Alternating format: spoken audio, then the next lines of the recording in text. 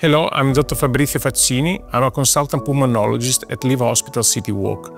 Today we are going to talk about indoor air quality, which is significantly relevant for your health. So indoor air quality is very important because we spend most of our time indoor.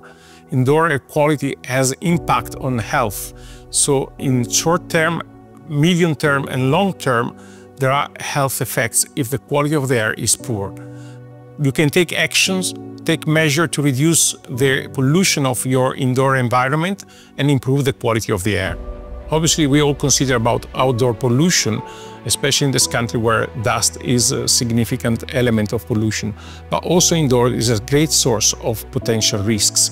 Consider your kitchen where you cook and volatile organic compounds can be released, the living room and the bedroom where AC can release too much dust, or you're sharing with your pets. Volatile organic compounds are compounds which are released by cooking or by new furniture.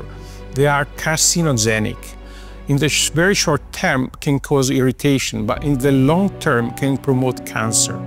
Similar importance is due to radon released by Earth. If you live in a villa, for example, it's quite important to measure the amount of radiation released by Earth, because there you'll be constantly exposed day by day. Air pollution can have immediate health effects. Consider, for example, if you have an allergy or you have sensitivity of the airways due to a recent infection. When you are exposed to dust in your office or in your house, this can immediately cause triggering cough, and can also cause irritation of your nose and your eyes. Consider, for example, new furniture released in your office or house. This can release also toxic compounds which are immediately going to cause irritation of the airways.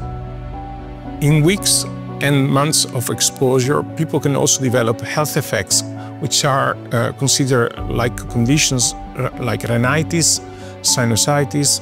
You can develop chronic headaches and also for chronic fatigue.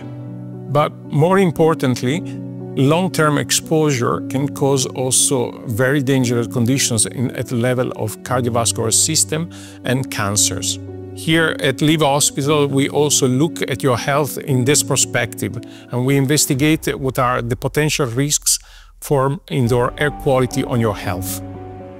When I see a patient in my hospital and I look after the possible risk factors, I always recommend to make sure that the AC is regularly cleaned and inspected at least once a year. I also strongly recommend to have air purifiers in your house. This is important for two reasons. First, the quality of the air might reflect the level of pollution that is outdoor. Second, there are indoor sources of pollution. Simple measures like cleaning regularly your AC, making sure the tubes are inspected, using air purifier, have a huge impact on the quality of the air, and this is relevant for your health.